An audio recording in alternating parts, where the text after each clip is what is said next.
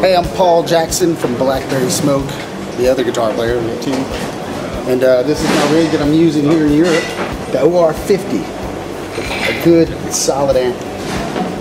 I love this thing, it sounds amazing. It's got a lot of balls to it, man. It's in the pockets, reliable, and that's a very good thing out here on the tour. You know, it just doesn't sit at home. It's always constantly moving back and forth and getting dealt with, you know, beat up a little bit. And yeah, it's just beautiful sounding amp. Using, you know, my Gibson Les Paul Custom SG, Telly, and it's important to have an amp that you get a good sound out of. Like, all the sound I want to come out of my amp, not my guitar pedals. And this thing just, you know, does it just like that.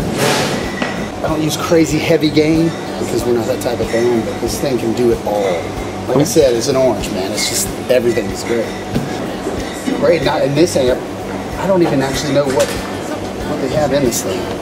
But whatever they put in it, it's got like a lot of balls low end, you know what I mean? When I'm over in the States, I use the orange Custom Shop 50 with 2 open back cabinets, you know?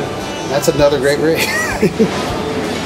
I don't know. I used the Rockenberg 50 for a while, the combo, and I loved it. And then they let us try one of these, and then that was that. I was sold. That's the fun thing about amps, man. There's so many. I mean, this company's got so many amps, man. You can just test drive them all. And I haven't played an orange that I don't like. They're just all good. I have a little the Micro Terror. That thing, it's insane. I drive my kids crazy with that thing at the house. Just crank it up. Let's play it.